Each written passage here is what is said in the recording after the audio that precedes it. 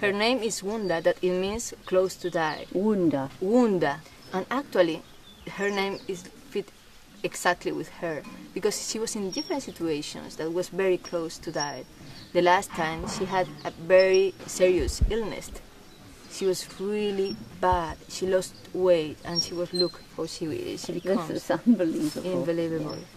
Yeah. And now we are going to give her paradise. On the island. On the island, yeah.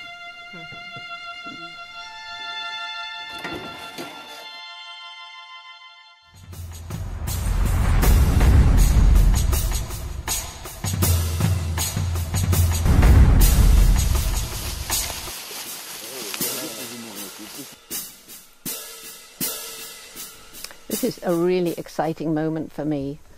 Here is Wunda, and she nearly died, but thanks to Rebecca, she came back from the dead almost. I mean, I saw her looking almost dead, but anyway, now she has a will to live, and here she is about to come out into this paradise.